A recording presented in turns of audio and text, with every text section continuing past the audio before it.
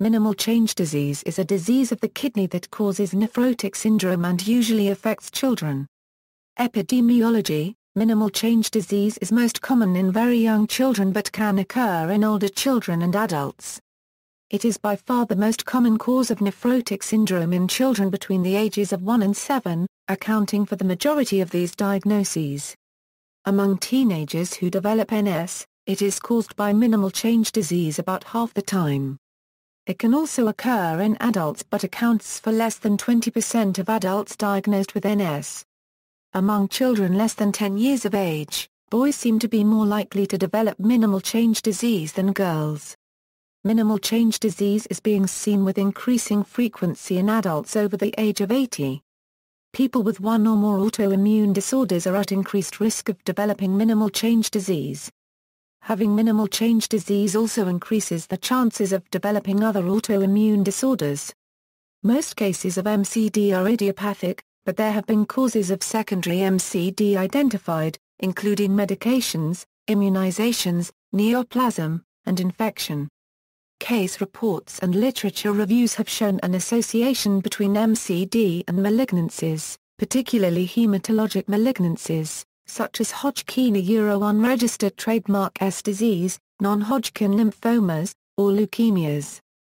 Colorectal cancer-associated MCD is uncommon and has been reported in only a few cases to date. Symptoms: the symptoms are proteinuria and edema. Nephrotic syndrome is a general term that refers to the loss of protein in the urine, hypoalbuminemia, and edema. Many conditions are categorized as nephrotic syndrome. Is a minimal change disease is unique, because it is the only one lacking any evidence of pathology on light microscopy. When protein is lost in the urine, the concentration of protein in the blood decreases, thereby reducing the intravascular on-contact pressure relative to the interstitial tissue. The subsequent movement of fluid from the vascular compartment to the interstitial compartment manifests as the swelling known as edema. Edema is commonly observed in the feet and legs, particularly in individuals with poorly functioning venous valves, and in the belly or abdomen, and around the eyes, but can occur anywhere, especially in response to gravity. Additionally, because of this extra fluid that stays in the body, individuals often gain weight and experience fatigue. In many patients, for example, clothes and shoes no longer fit. Some people notice that their urine becomes more frothy or foamy from the excess protein in the urine, and may find that they urinate less often. Pathology: for years pathologists found no changes when viewing specimens under light microscopy. Hence the name minimal change disease.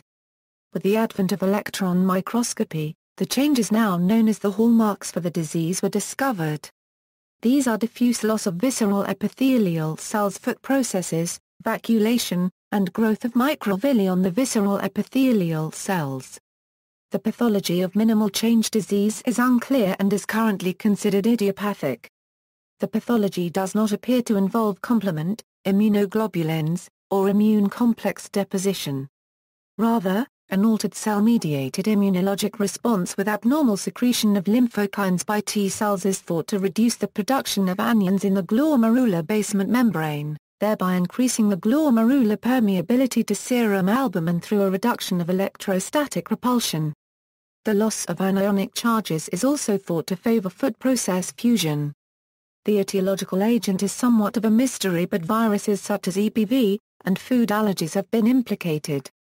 Also, the exact cytokine responsible has yet to be elucidated, with IL-12, IL-18 and IL-13 having been most studied in this regard, yet never conclusively implicated. Genetics protein tyrosine phosphatase receptor type O, also known as glomerular epithelial protein 1, has been shown to be mutated in a number of cases. Treatment: prednisone is prescribed along with a blood pressure medication, typically an ACE inhibitor such as lisinopril. Some nephrologists will start out with the ACE inhibitor first in an attempt to reduce the blood pressure's force, which pushes the protein through the cell wall in order to lower the proteinuria.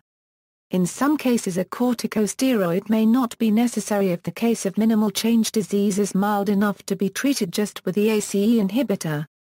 Often the liver is overactive with minimal change disease in an attempt to replace lost protein and overproduces cholesterol.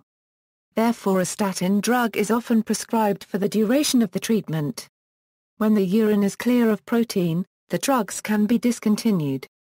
50% of patients will relapse and need further treatment with immunosuppressants such as cyclosporine and tacrolimus. Minimal change disease usually responds well to initial treatment, and over 90% of patients will respond to oral steroids within 6 to 8 weeks, with most of these having a complete remission. Symptoms of nephrotic syndrome typically going away, but this can take from 2 weeks to many months. Younger children, who are more likely to develop minimal change disease, usually respond faster than adults. In 2 out of 3 children with minimal change disease, however, the symptoms of NS can recur, called a relapse, particularly after an infection or an allergic reaction. This is typical, and usually requires additional treatment. Many children experience 3 to 4 relapses before the disease starts to go away. Some children require longer-term therapy to keep MCD under control. It appears that the more time one goes without a relapse, the better the chances are that a relapse will not occur. In most children with minimal change disease, particularly among those who respond typically, there is minimal to no permanent damage observed in their kidneys. With steroid treatment, the symptoms of nephrotic syndrome will go away, called remission, in the majority of children with minimal change disease. This typically occurs faster, over 2 to 8 weeks, in younger children, but can take up to 3 or 4 months in adults. Typically the dose of steroids will initially be fairly high, lasting 1 or 2 months. When urine protein levels have normalized, steroids are gradually withdrawn over several weeks. Giving steroids initially for a longer period of time is thought to reduce the likelihood of relapse. The majority of children with minimal change disease will respond to this treatment. Even among those who respond well to steroids initially, it is common to observe periods of relapse. 80% of those who get minimal change disease have a recurrence. Because of the potential for relapse, the physician may prescribe and teach the patient how to use a tool to have them check urine protein levels at home. 2 out of 3 children who initially responded to steroids will experience this at least once. Typically the steroids will be restarted when this occurs, although the total duration of steroid treatment is usually shorter during relapses than it is during the initial treatment of the disease.